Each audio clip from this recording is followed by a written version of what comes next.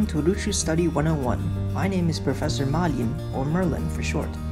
In this course, I will teach you the basics of the Ru'chu language. Today, our lesson will cover the following topics: phonology and syntax, the writing system, and guided practice. However, a quick disclaimer before we begin. I am not an expert in linguistics. I may make mistakes with proper linguistic terminology in the duration of this course. However, if you would like to give feedback or offer criticism, please feel free to do so, but I only ask that you do so constructively. Thank you. That being said, let's begin. Dinsun Zinra. The phonological inventory of Ru'chu has changed since the last conlang video on this channel. As of this current video, there are 17 consonants and 6 vowels, half of which are long vowels. The full inventory is displayed here. In addition, here is the romanization for Ru'chu.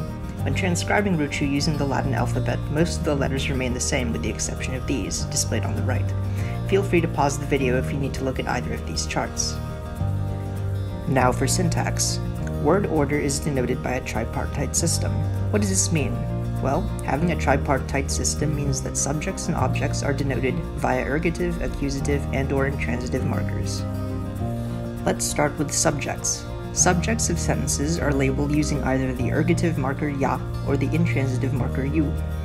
Ergative markers are used if the subject is paired with an object.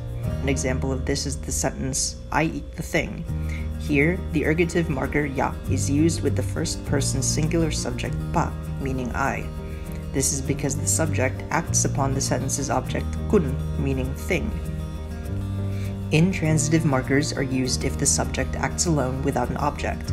An example of this is the sentence, I eat. Here, the intransitive marker yu is used instead, since the subject does not act upon an object.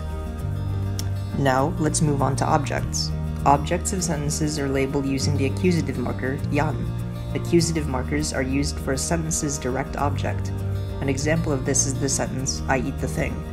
Here, kun, meaning thing, is labeled with the accusative marker because it is the object of the sentence. In addition, note that the subject of the sentence is marked with the ergative, as opposed to the intransitive. Because of the use of such markers, Ru'chu does not have a strict word order when it comes to placing subjects and objects in sentences. Just remember to mark them appropriately. Now, let's move on to the writing system. Ru'chu uses a logographic writing system. This means that each character is its own noun or grammatical component.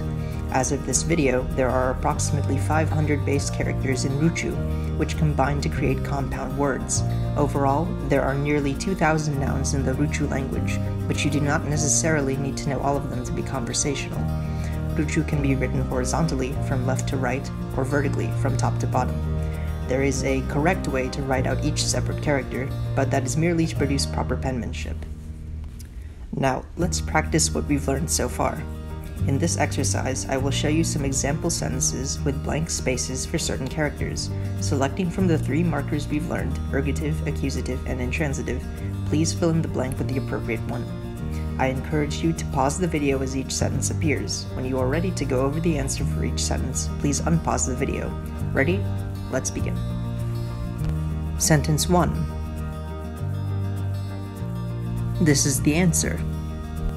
Sentence 2. This is the answer. Sentence 3. This is the answer. Sentence 4. This is the answer. Sentence 5. This is the answer. This concludes our practice. Hopefully you got at least some of them. If not, that's okay. Just keep practicing and you'll get the hang of it. Now let's review.